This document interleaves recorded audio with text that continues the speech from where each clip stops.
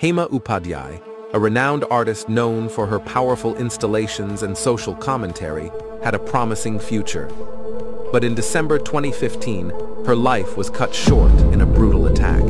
Her body, along with that of her lawyer, Haresh Bambani, was found stuffed in cardboard boxes and dumped in a drain. The investigation revealed a twisted plot fueled by a bitter divorce and financial disputes. Hema's estranged husband, artist Chintan Upadhyay, became the prime suspect. He allegedly hired goons to eliminate Hema and her lawyer, who was representing her in their ongoing legal battle. After a lengthy trial, in October 2023, Chintan Upadhyay was found guilty of abetting and conspiring the murders. He faces life imprisonment, while the 3 hired killers also received life sentences.